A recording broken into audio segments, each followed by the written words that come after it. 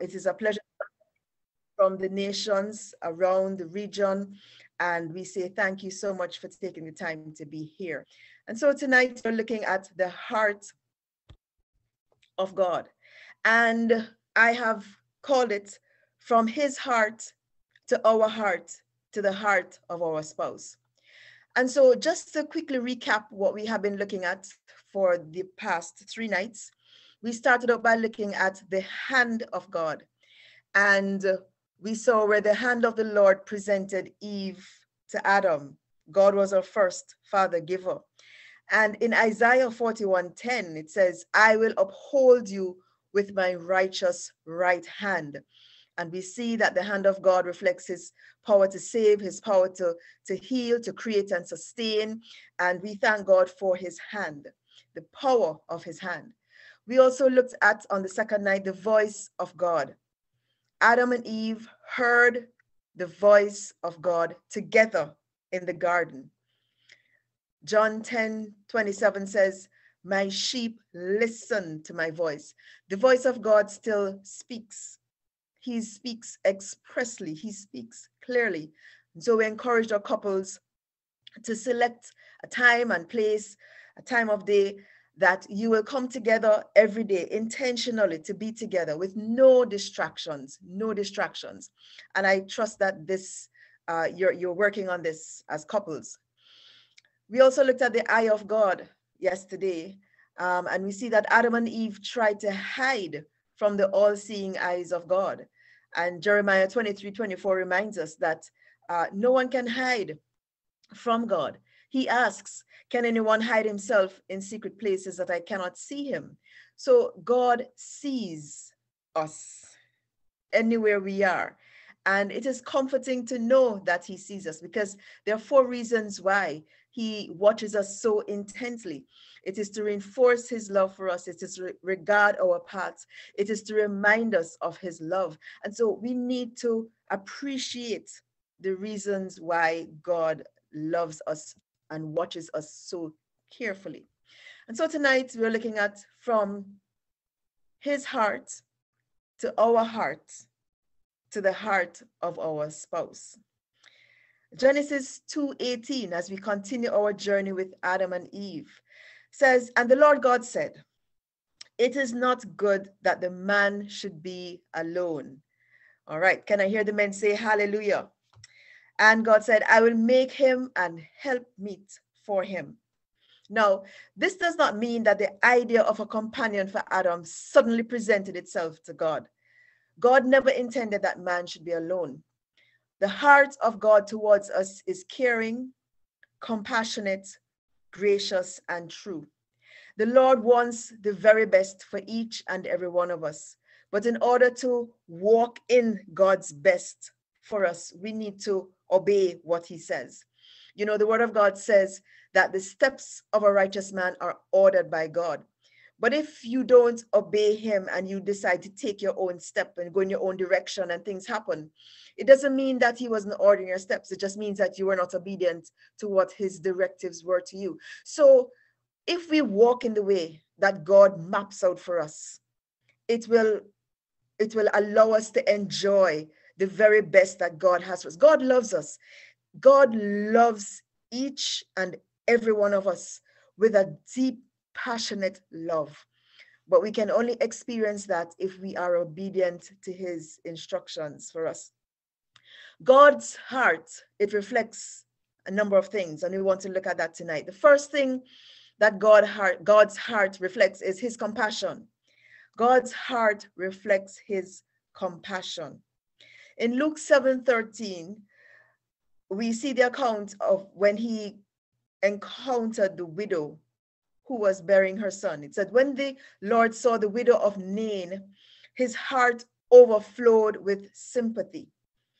And as we look in similar passages in Jonah 4 verse 2, Jonah 4 verse 2 tells us that you are gracious. You are gracious and compassionate. You are a gracious and compassionate God. You are slow to anger and abounding in love. You know, wherever you see it talks about the love of God, it talks about his exceedingly great love. God loves us deeply, and he wants us to experience that love. And we are to walk in his way. In Exodus 34, verse 6, it tells us that God is compassionate, again, and gracious. He passed in front of Moses proclaiming, the Lord, the compassionate and gracious God, slow to anger, abounding in love and faithfulness. What a beautiful Savior that we have access to. To be rich in love means that he has an abundant, overflowing supply of excess love. It means we cannot exhaust his love. The Lord is good to all. He has compassion on all he has made. If you are made by God, then you qualify to be the recipient of his compassion.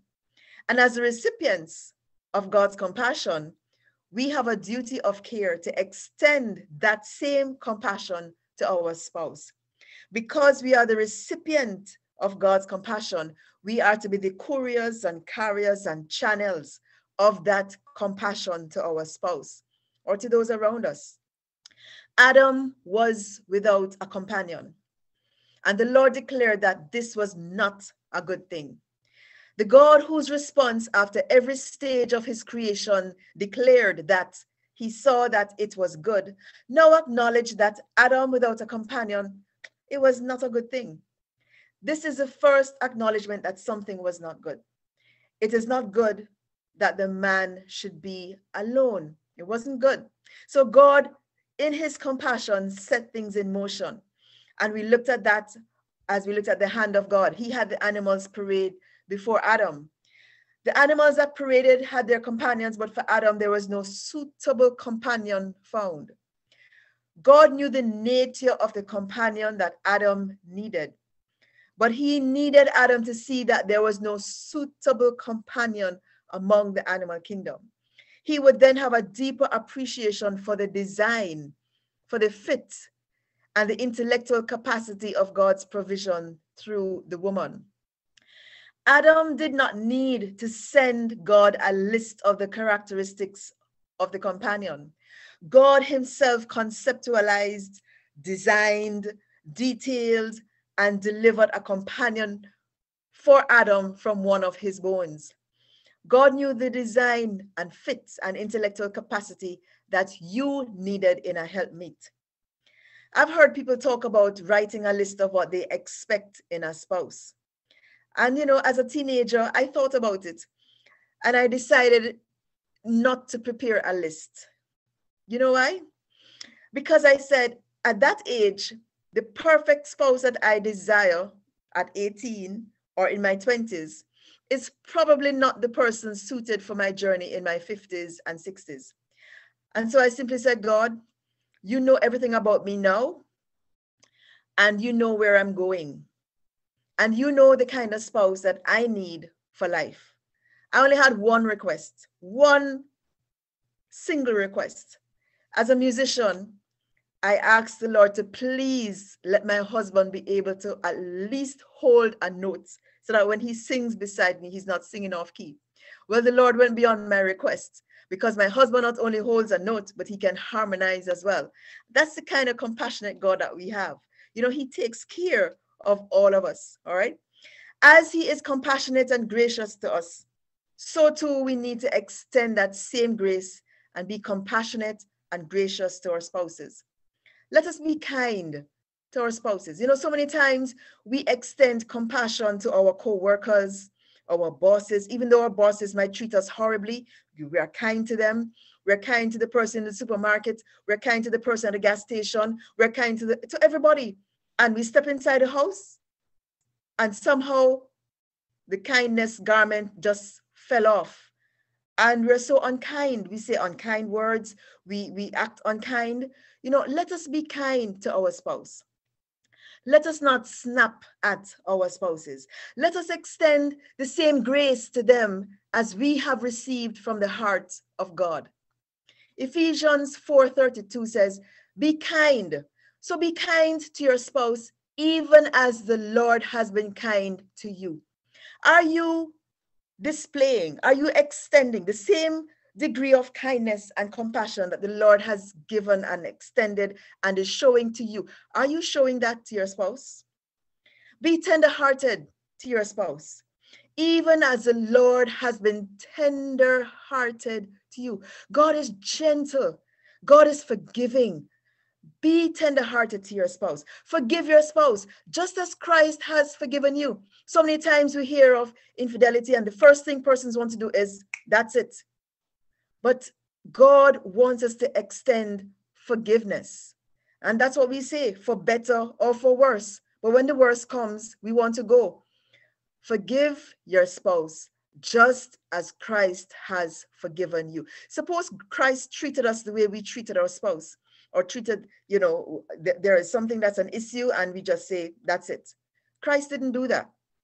With all that we had, with all the baggage and all the dirty linen that we had, Christ died for us even before we were thinking about him. He died on the cross for our sins. And he has cleared, one of the verses that impact my life, it's 2 Corinthians 5:21. It says, God poured our sin, our stuff, all our sin into Christ. And then he took Christ's goodness and poured it into us. Wow. As recipients of that kind of transaction, we need to extend similar transaction to our spouse. So God's heart, compassionate. The second thing about God's heart is that it's tender.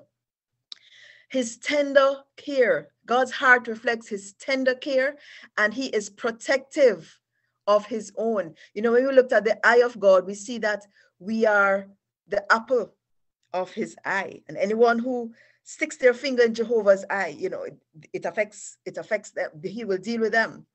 In Psalm 78:72, it says, he cared for them with a true heart.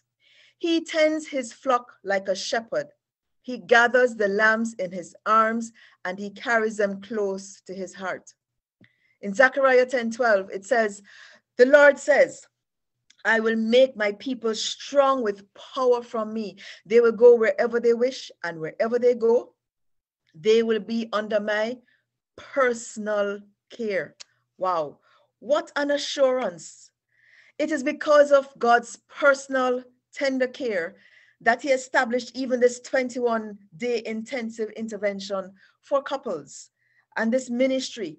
It is because of his care. It is because he wants to ensure that your marriages are not just, you don't just endure your marriage, but you enjoy it. Marriage is to be enjoyed. He wants to fulfill purpose through you. Our marriages are to reflect the relationship between Christ and the church. Is your marriage reflecting that kind of relationship? The unity, the love. We hear about jealous husbands and jealous wives, but no one is as jealous of us as the Lord is. So the heart of God reflects his compassion. It reflects his tender care for us. Let us extend that same tender care to our spouses. Thirdly, the heart of God reflects his gentleness, his humility. Matthew 11:29 says, take my yoke upon you and learn from me, for I am gentle and humble in heart. Wow. Can we exemplify that in our relationship with our spouses, with our significant others, with our family members? To be gentle, not harsh, not critical, but understanding, and to be humble in heart. I want to challenge us to take this example from Christ and to work on this and have this expression through our own hearts. Let our lives reflect his essence, his character, his nature, his personality, his glory. Let our lives characterize what God is to us. Isaiah 42:3 says, a bruised reed he will not break, and a smoldering wick he will not extinguish. God cares for each and every one of us. The Lord not only took note of Adam's situation, but he had a plan to address the specific need that Adam had. God has a specific response to our specific need, but we have to take the time to spend it with him. The heart of God is rich in love towards us. God's love seeks out the very best for us. Everything that we need is wrapped up in his provision. Just as we are the recipient of God's gentleness, we are to be channels, couriers, conduits of this gentleness to our spouse. Love them. Speak tenderly to them. There was a prophetic word that the Lord gave concerning marriage. It's called God's first institution. And I'm just going to share what he said to us concerning his institution of marriage. And he said, "This is the first institution I made, but I am not seeing love in most marriages. No wonder couples have not been friends to each other. Rather, I have seen slaves. My heart is pricked, especially among ministers, because they divorce and remarry with ease. I hate divorce. Who gave them the doctrine? It has been the order of the day, marrying and divorcing. Where is the love? Because the homes are decayed, that is why the church is decayed. But today, I am rebuilding the altar of marriage. Most of my daughters, their hearts are hardened. I see hardened hearts. This day, I ask you to give me your heart. You whose heart is full of burdens, come unto me with those burdens, for I know your grief. I know your sorrows. I know, I understand. But do not fight for yourself. Today, take my word. Do not throw it aside, and do not handle it with your fingertips, for I can see that some of you are still hardened. Your mind is made up. You don't understand. But I say, understand. Drop every argument. Drop every resentment. Come unto me. Lay your burdens at my feet, and I will give you peace. I will give you rest. For those who are engaged, he said, learn to marry me first. Learn to obey me first. Learn to submit to me first. Yes, then you will borrow a lead from me to marry your spouses well. For I am the first husband.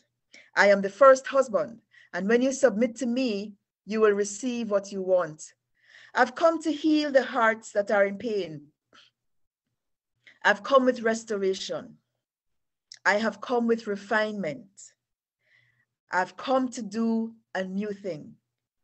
I've come to do a new thing. I have come with a new thing. Do not go back with the old principle, but adopt a new principle, and then you shall find rest. Hallelujah. The Lord told me that the quality of one's wife is an indication of one's life. I say it again, the quality of one's wife is an indication of one's life.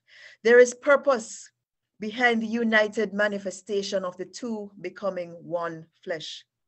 The explosive success that is released when a man and a woman joined in holy matrimony unite as one force is phenomenal. It's called a mystery. The principle works irrespective of who the couple is. Unity represents the oneness of the Trinity. There is power in agreement. What is the enemy preventing you as a couple from accomplishing on this earth because he is trying to divide you? He has successfully brought division to couples because he knows what a couple in one accord can accomplish. Examine the qualities of your wife and realize that she has the resources to help you with your vision. Recognize that God has handpicked these qualities just for you. I encourage you today, ensure that you exemplify the qualities of God's heart, from God's heart to the heart of your spouse. From God's heart, a heart of compassion. Exemplify that as you receive that compassion from God, extend that compassion to your spouse. From the heart of God, tender care, protection. As you have received that tender care from the heart of God to your heart, extend that tender care and protection to your spouse. Gentleness. As you have received God's gentleness and humility from his heart to your heart, I encourage you tonight to extend that same gentleness, that same humility to the heart of your spouse. As we prepare our hearts for prayer tonight, I want you to just take the time to let this song be your prayer. Let it be the prayer of your heart. And let us take the time as we spend it, allow the Lord to do that surgery that is needed on your heart today, so that you can receive from him all that you need, so that you can be the conduit, be the channel, be the courier of his compassion, his tender care, and of his gentleness. Hallelujah. God bless you.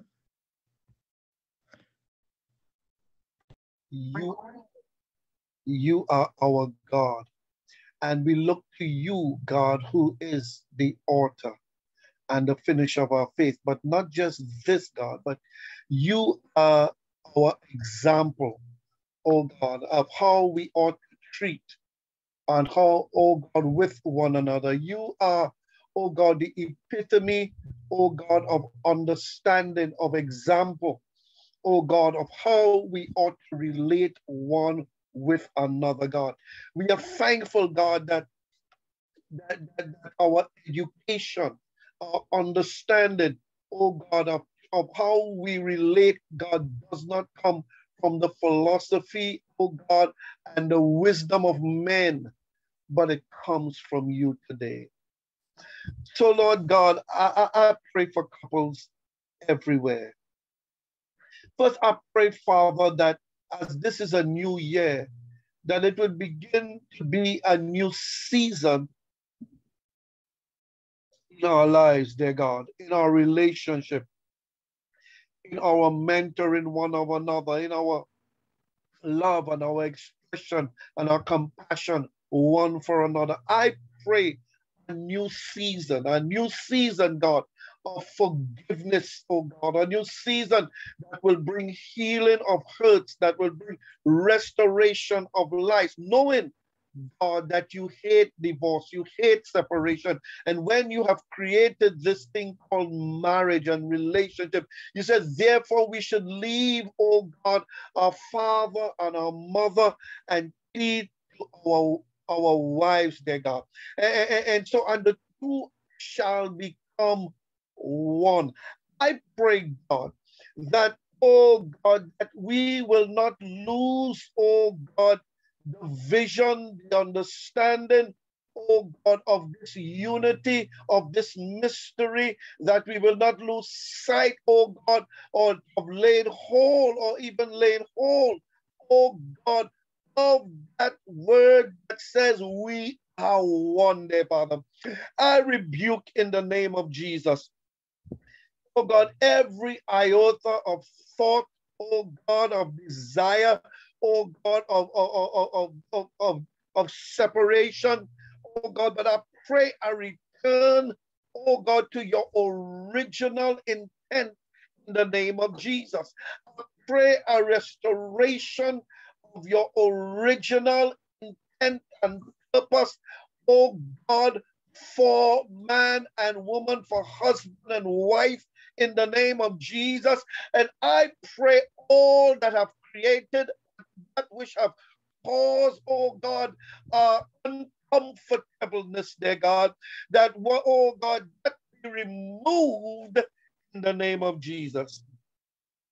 I pray, Father, for the new season, that this year, God, that it would be a year, oh God, a new year, a new season, oh God, of embracing each other in a new way, in a new light. Oh God, of beginning to understand one with another. in the name of Jesus, Father. That which we have failed in the former year, in the past year, oh God, let it be in the past, that we begin the new year with a new, oh God, desire, a new, oh God, perspective, oh God, a new, oh God, a whole new drive in how, oh God, we appreciate and love, and the very understanding of what love is, oh God, which brings with it, oh God, reconciliation, which brings with it, oh God, healing, which brings with it forgiveness. Oh God, let it not be once said amongst us that there is irreconcilable differences. Let it not be once said, oh God, that there is, oh God, no forgiveness. Father, let it not in this new season be once mention of these, oh God, atrocious, oh God, words in the name of Jesus.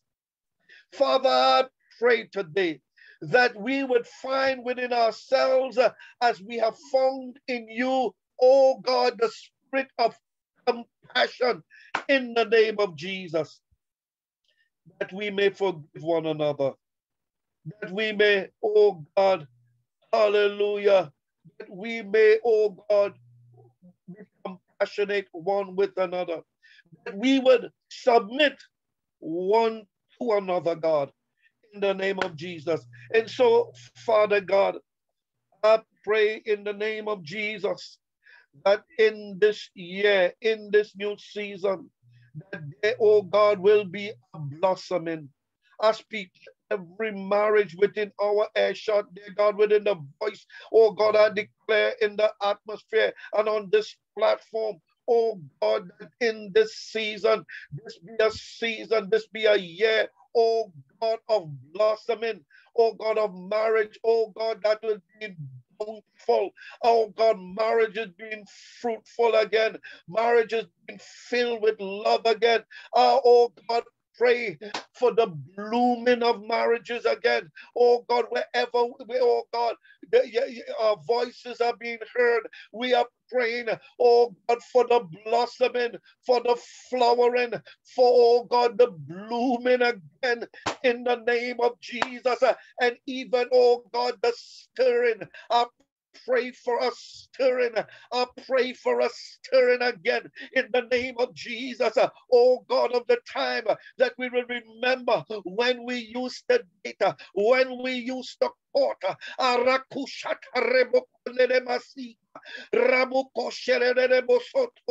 Lord God, let there be that stirring again. Let the fire burn again. Let the fire consume us with compassion. Oh God, hallelujah, with fire one for another. In the name of Jesus, let the flames not go dim, oh God, but let there be increase in the name of Jesus. We pray, God, that which seem to be out, that which seem to be going dim, shall not go dim. We speak life to the fire, oh God. We speak life to the relationship, life to the fire, oh God, that will burn with passion one for another. We are not just praying today, God, that marriage would exist or survive, oh God, but we are praying, oh God, that relationships will be so, oh God, stirred, will be so, oh God, burn with desire, with compassion, oh God, that it would bring flavor and life in the name of Jesus. And so tonight, oh God, everywhere, oh God, marriage that are hurting, I declare healing, I declare your healing and the restoration of your heart, of your life, oh God, in the name of Jesus, the restoration of marriage lives, the restoration of the passion, the restoration of the passion, the restoration of the passion in the name of Jesus, that lies and relationship will burn again, God. Burn with passion. We are praying, oh God, this season, this new year, oh God, that which is in the past will remain in the last year, dear God. That, oh God, all the hurts, the bitterness, the shame, the disgust, the failures, the disappointment, the dysfunction, Lord God, we put that in the past, oh God, and now and into the sea of forgetfulness tonight, oh God, as we, oh God, forgive one another, oh God, as we forgive each other, dear God, in the name of Jesus, and God, we turn a whole new page, a whole new, oh God, avenue today. We go down a new street, and this time we go, oh God, hand in hand with you, God, because we know, Father, that the example that we have is that which you have, oh God, given to us, of forgiveness, of compassion, oh God, of relationship, oh my God. And so tonight, in the name of Jesus, we go hand in hand, God. We go hand in hand in the name of Jesus with the example that you have given, Father. With the example that you have laid upon us. And not just the example, but the instructions. I pray, Father, truly, that we will not heed the words of men and the lies of spirits, oh God, that dare to deceive us, that we will no longer give heed to seducing spirits in the name of Jesus today, and doctrines of devils that have told us, oh God, that this is okay, that, oh God, it is all right to do this, it is all right to separate, it is all right to move away, it is all right to take chances. Oh God, we pray that we shall cease, oh God, and bring into subjection every thought, oh God, to your obedience in the name of Jesus, so that we may walk worthy, not just of you, but of each other, God. But of each other in the name of Jesus. So God, we are praying for you to arise tonight, to arise, oh God, in our lives, oh God, in our marriages, oh God, that will bring, oh God, a boost, oh God, that will bring life, that, oh God, that will bring vim and vigor and vitality, God, that will bring revival, oh God, and restoration, oh glory to God, in the name of Jesus. I pray today that, oh God, that we, oh God, our marriages will so alive again. That the things, God, there are things that we used to do, God, that would have enhanced, built, oh God, and stirred. I pray for us to remember those things, God.